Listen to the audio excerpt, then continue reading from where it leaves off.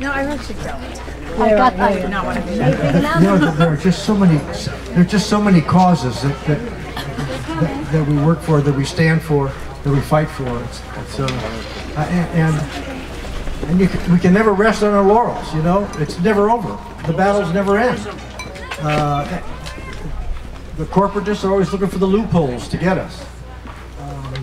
So what had happened, we filed the lawsuit. It was the North Coast Rivers Alliance was the lead plaintiff.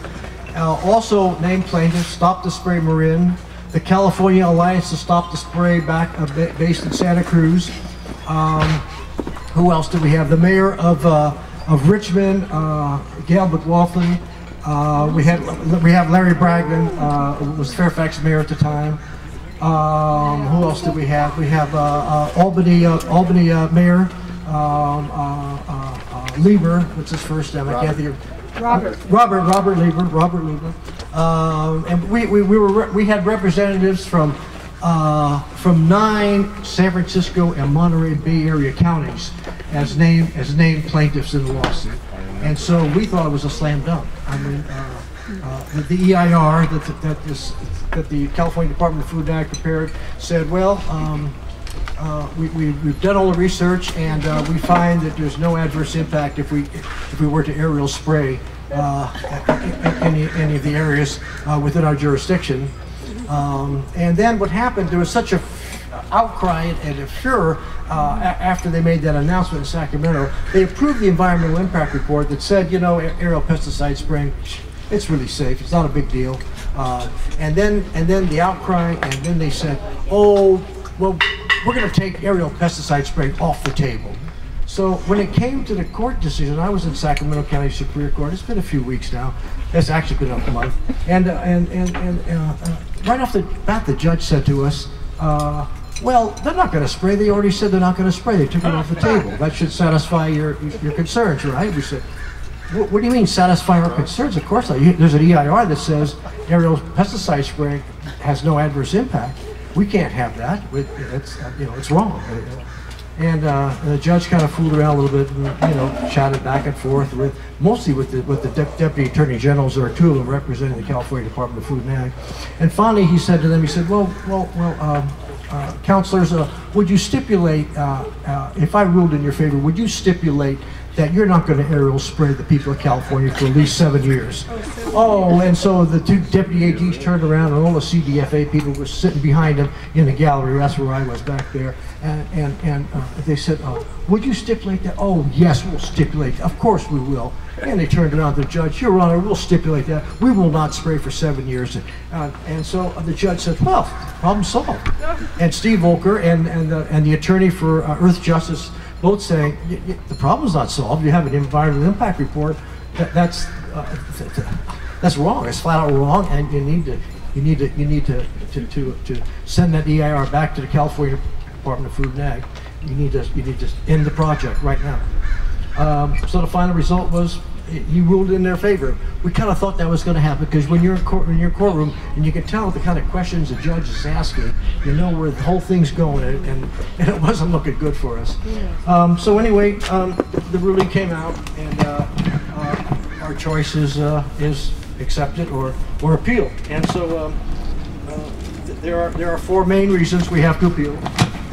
First of all, the California Department of Food and Ag's EIR allows aerial spraying, no matter what that judge says. Under CEQA guidelines, section 15153, the CDFA could approve aerial spraying based on this EIR at any time without any CEQA notice, number 1. Secondly, the CDFA's EIR rejects less impactful alternatives and mitigations on the grounds they would not achieve the eradication goals of the project, even though CDFA belatedly conceded, as we had contended all along, that eradication was impossible and that at most, long-term containment was the only realistic objective. Third, there is no evidence whatsoever that LBAM poses any economically significant threat to the California agriculture, and thus the entire premise of LBAM control program is baseless.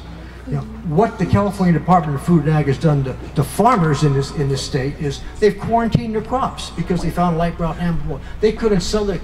They couldn't get their crops to market, and that's what hurt them. That's why they lost business, because the state quarantined the products and wouldn't let them sell them.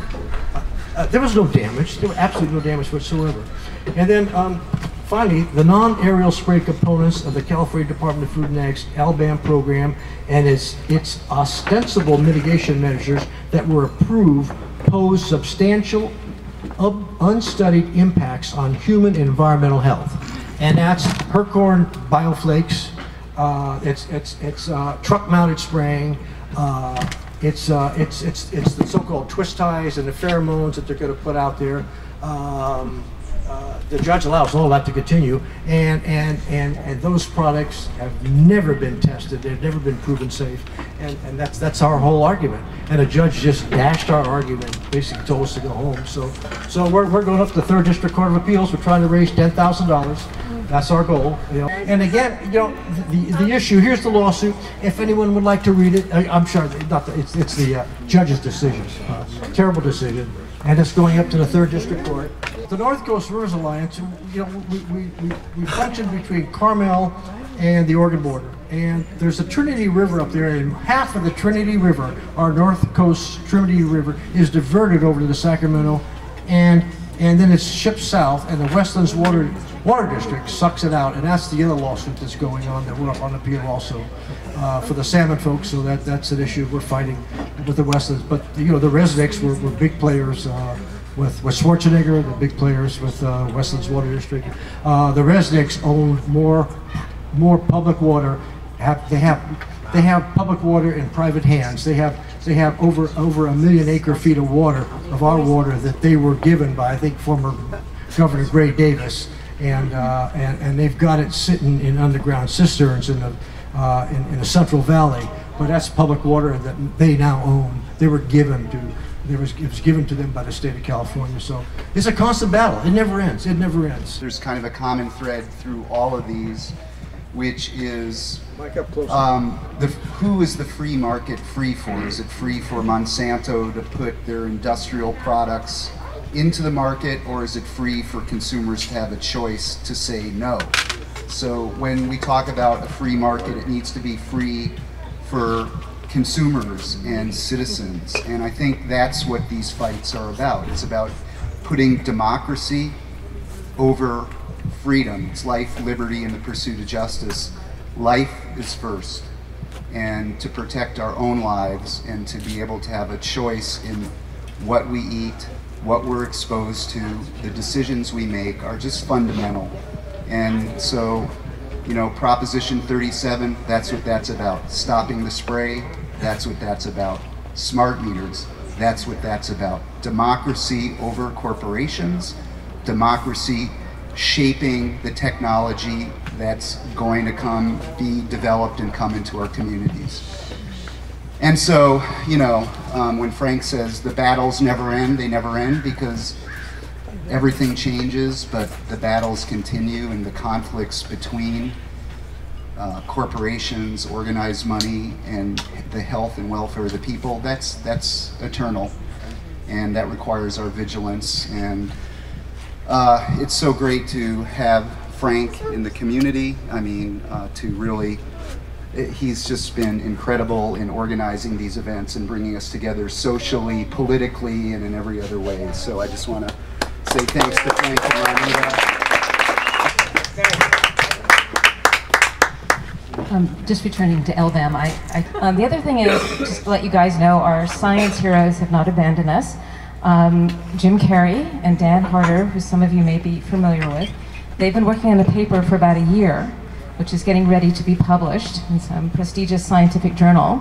And it's a series of questions that, for the technical working group, and it's questions, big questions going forward about how that organization ought to work.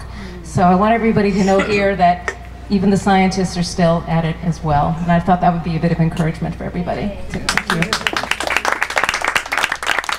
Well, thank you, Pauline. You know, Daniel Harder, what was he, an entomologist? He was the head of UCSC Arboretum. He was head of the Arboretum at UC Santa Cruz, and he lost his job because he stood up to the power structure on LBAM. Jim Carrey had so much seniority and